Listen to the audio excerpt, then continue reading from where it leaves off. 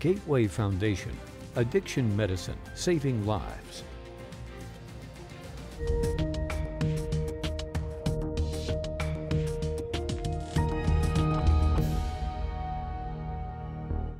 Law enforcement issuing out a warning of a pink-colored substance. It's a mixture of several psychoactive drugs like ketamine and MDMA. Dylan Huberman is working for you on what you need to know about pink cocaine.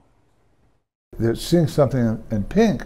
This is such a misnomer. It's like almost something that's pleasant. This is not pleasant. This is death. This batch of pink cocaine was recently seized by the Martin County Sheriff's Office. It was reportedly found in One Direction singer Liam Payne's system after his recent death. It's a deadly cocktail is what it is, and you know, it's not surprising that he died as a result of this, and I would imagine that as we start to see it on the Treasure Coast, we'll see more overdose. The Martin County Sheriff says the name is misleading. There is no cocaine in this mixture. It's a combination of various hallucinogenics like MDMA, ketamine, and others. Every single batch will have a different grouping of drugs, a different amounts. It's only a matter of time before fentanyl shows up in one of these batches. Although Indian River County Sheriff Eric Flower says it hasn't reached his county yet. Just a matter of time before we start to see it. This is something that surely will kill more people and will be something that is definitely something that will be a problem for us. What's also problematic, Sheriff Flowers says Narcan can't reverse the effects.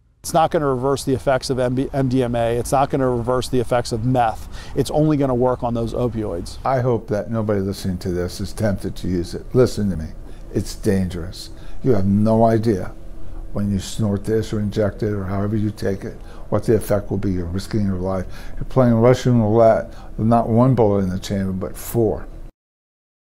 Wow, well, health officials say taking pink cocaine not only causes hallucinations, but you might also experience breathing changes, high blood pressure, and seizures. If you need treatment options for you or a loved one, you can head over to our Addicted Illinois tab. It's on our website to see those available resources.